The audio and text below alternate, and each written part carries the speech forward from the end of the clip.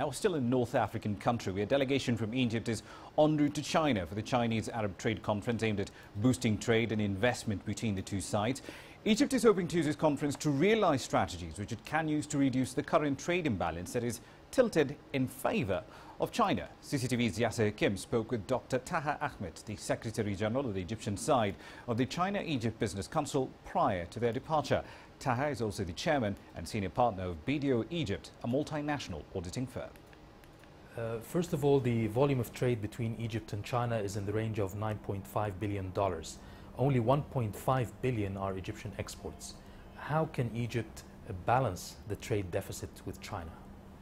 Egypt can now currently export raw material to China, like the marble, raw marble. It also exports to China certain chemical product. One of the areas which China can really help Egypt and can have the balance of payment or between both countries to have more towards Egypt is tourism. That one item can help the balance of payment between both countries. In what products can Chinese investors invest in Egypt? Instead of exporting raw material marble, China can have that would be investment and export at the same time. It will be win-win transaction.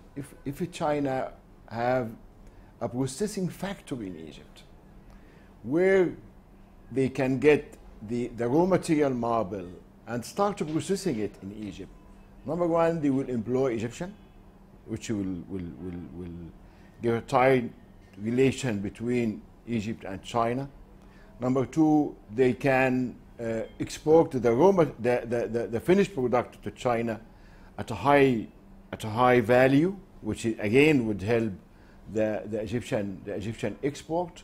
What are the usual concerns you get from foreign businessmen who want to come to Egypt to invest here? Two things. Number one is security.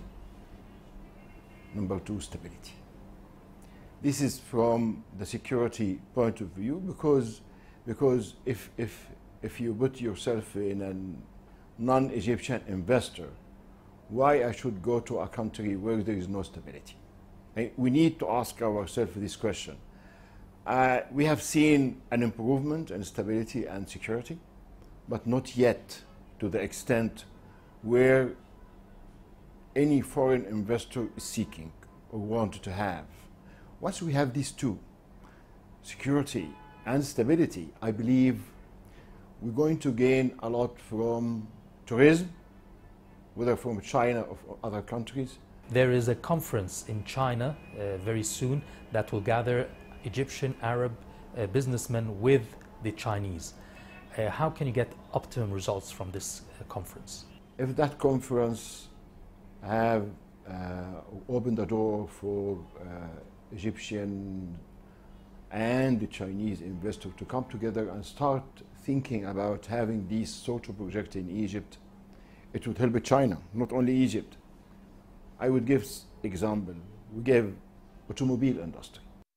We are aiming to have feeding industry for automobile, where a joint effort between the Egyptian investor and Chinese investor come together and having a automobile feeding industry here.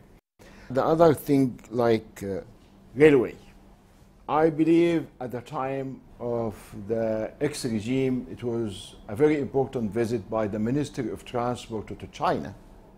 And we have quite a long dialogue on the importation and the manufacturing of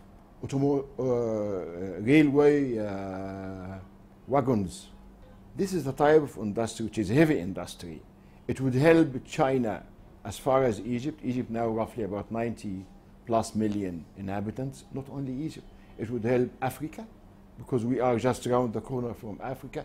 It would help the Middle East. It can help Europe because we are few hours away from Europe, i.e. Egypt can be a hub for the Chinese industry. Thank you very much, sir, for joining us.